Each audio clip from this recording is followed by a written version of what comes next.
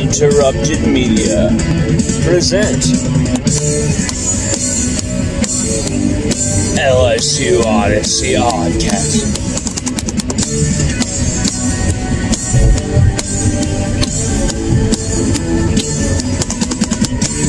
With your host, Lon Phillips Stamos.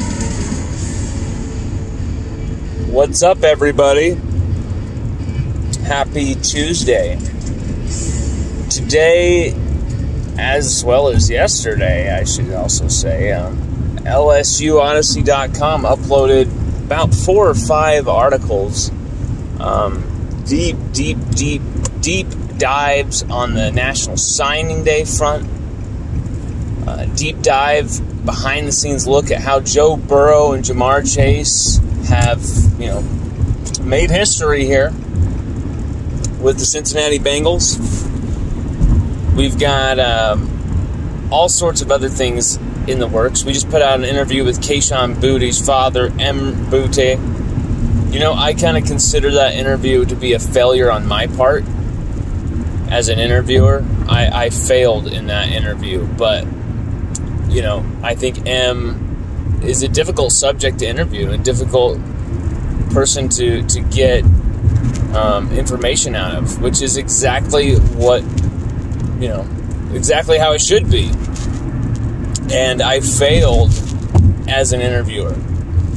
But we still included the interview on the site. I felt like the fans would still rather read that than nothing. And I don't know, I consider the piece to be a failure. So, not meaning that as an excuse, but actually, I'm giving myself no excuses here by just giving you the bare honest truth. I consider it a failure.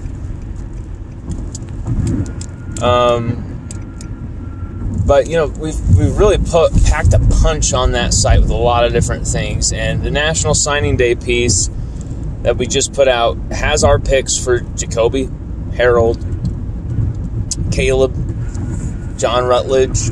Got a ton on there, and a lot of nitty-gritty information all about LSU's 2022 season on the horizon. Top, best 11 Tigers of the 2021 season.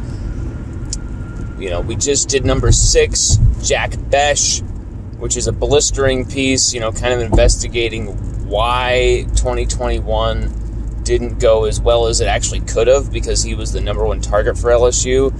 After Boutte went down, he should have had around 8+ touchdowns, only finished with 3. And, we kind of talk about what Brian Kelly and this 2022 LSU staff have planned for Jack. And that's not all. That's just the tip of the iceberg with what we've got coming. And, to kind of be a companion piece for our National Signing Day article, I would like to, highlight Harold Perkins here.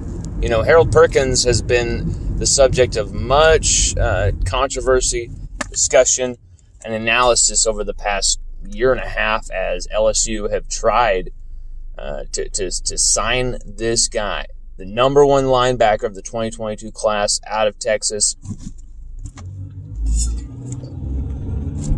He also doubles at the position of running back as well.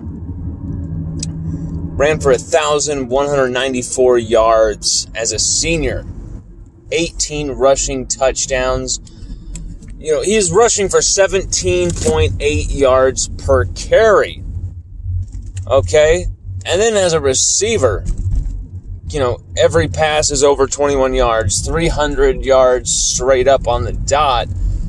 3 receiving touchdowns as well. He just kept proving that there was nothing he couldn't do as far as the game of football is concerned. He focused a little bit more offensively than on defense, in kind of a bid to keep him fresh and healthy for college. And it was kind of interesting, there was a plan, there was a vision there at Cy Park where, 2020, they kind of had him splitting it between offense and defense. 2019, he was all defense, getting the linebacker position down.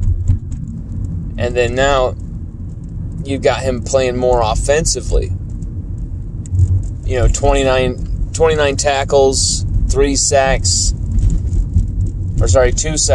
3 tackles for loss.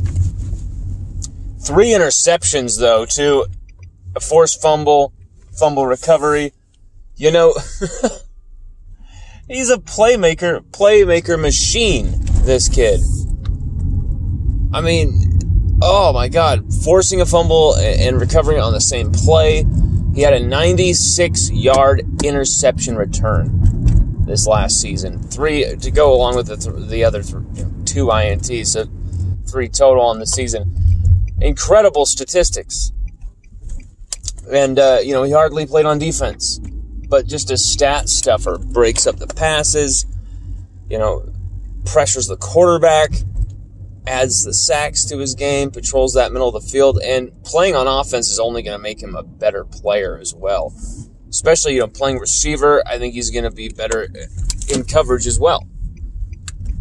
Showing he can pull off those interceptions, too. It's just, this guy is the number 1 linebacker of 2022, without question.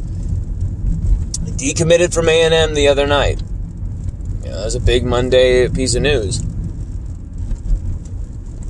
Decommits from A&M.